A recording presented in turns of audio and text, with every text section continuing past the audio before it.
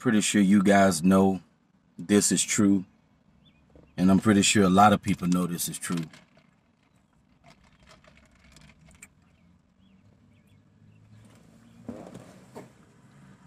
Pretty sure a lot of people know this is true deep down, whether they want to admit it or not.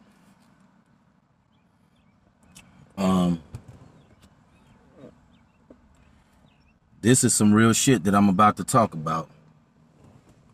And a lot of people know this is true, but a lot of people don't want to admit this. They don't want to admit this. A lot of people know this is true. And I've even stated this before. God does not love everyone the same. He doesn't. Because you have some people who experience nothing but pain in their life. Nothing good happens for them. You know, they constantly get ridiculed. They constantly get treated like shit. Some people, no matter what they do, they can never catch a break. And it make you wonder after a while, like, no matter what some people do in their life, things just never pop for them. Things never work out. They never get a breakthrough. Just bad shit always happens to them. And that's how you know God, he don't love everybody the same. When some people are evil, narcissistic pieces of shit, you know, but since they meet the standards of society, you know, since they was, you know, born good looking, since they come from a privileged background, you know, they get treated like royalty.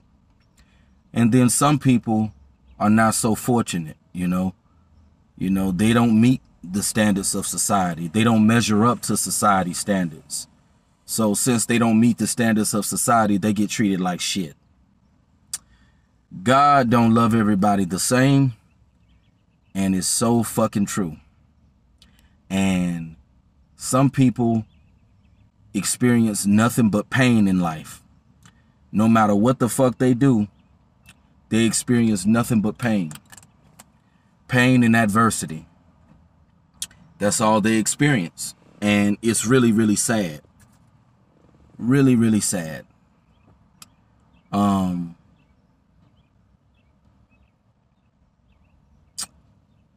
It's sad that some people just got the short end of the stick.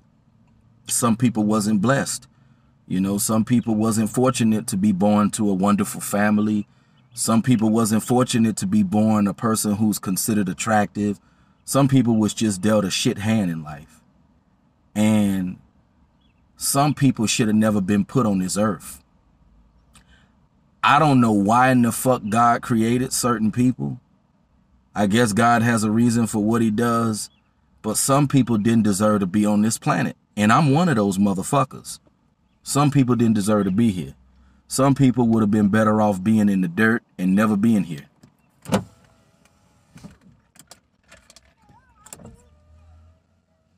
Life is just not good for some people, and some people, you know, no matter what they do in life, things just don't work out right for them. Things just don't go good for them. Nothing pops for them.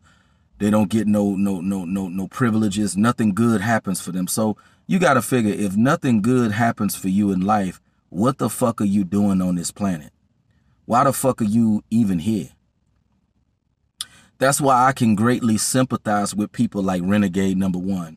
People who blew their brains out. I sympathize with people who kill themselves. I'm not saying blowing your brains out is the right thing to do, but I sympathize with people who kill themselves, because it's like, if you're not going to be able to get any of the rewards that life has to offer, if things are not going to go right for you, if you're not going to get what you truly want out of life, what's the purpose of being here? You better off not even being on this planet. Just saying. Some people have a hard time in life. No matter what they do, things just don't work out for them. And it's so fucking sad. It's unfortunate.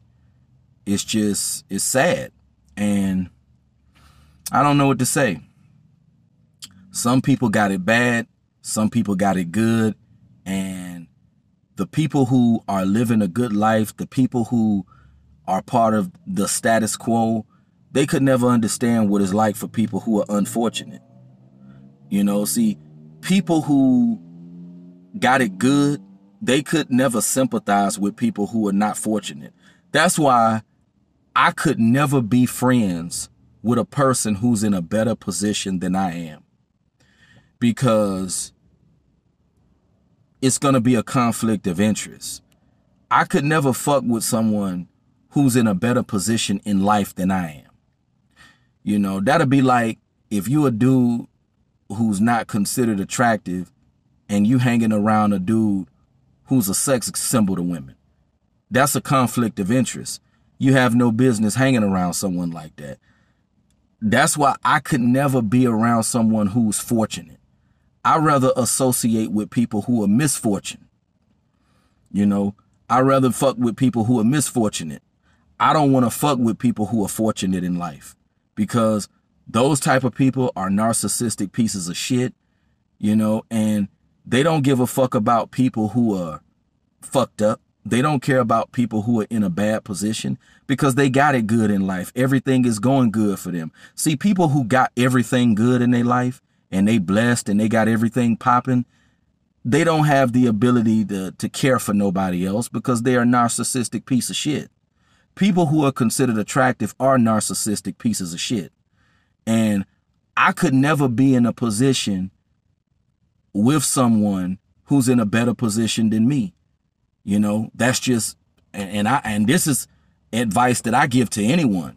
If you're in a good position, hang with people who are in a good position. If you're in a bad position, hang with people who are in bad positions. So I just know that, you know, in life, you know, life is not fair. Some people got the short end of the stick. You know, God, he has favorites, and he chooses to, you know, who he wants to bless, and he chooses who he don't want to bless. And, you know, if you one of them people that got it bad in life, you was dealt a bad hand, you wasn't one of the fortunate people, I feel sorry for you. I feel your pain. And, you know, I'm going to say this for the record. People who kill themselves are not weak. They just got tired of dealing with the bullshit that life was giving them. So I'll never say a person is weak because they blow their brains out or put a bullet in their head. I'm not saying I condone that, but I'm just saying, you know, people who kill themselves, they got tired of the lemons that life was giving them. Things wasn't working out. They wasn't getting their way in life. Things wasn't looking up for them, so they ended their shit. I'm not saying that's the right thing to do, but I greatly sympathize and I'm very compassionate towards those individuals. But I would never encourage a person to kill themselves. But, you know, like I say, at the end of the day, you don't know what people going through. You don't know what type of problems they got. So with that being said, God don't love everybody the same. He got favorites. Some people got it good in this world. Some people got it bad in this world. And that's just the way it is. Some people are going to live a great, prosperous life, while other people are going to live a fucked up life, and they're going to just go through nothing but fucking hell. And that's the unfortunate state of reality, you know? And I'll say this for the record. No one wants to be a loser. No one wants to be a loser. Everybody wants to be a winner in life. But the question is, not everybody has, the question is, do you have what it takes to be a winner? Not everybody got what it takes to win in life. Some people ain't got the looks, they ain't got the intelligence, they don't come from a good family. Some people just don't have what it takes to be a winner in life. They just don't. And if you're one of those people that don't have what it takes to win, I greatly feel sorry for you. I sympathize with you. And if you're thinking about killing yourself, God bless you. But on that note, I'm going to go ahead and end this video. This is something that I'm pretty sure a lot of people know this deep down, but they'll never admit it. God has favorites. He don't love everybody the same. And some people are just going to endure pain until the day they die. And this is one of the unfortunate realities of life. But I'm out.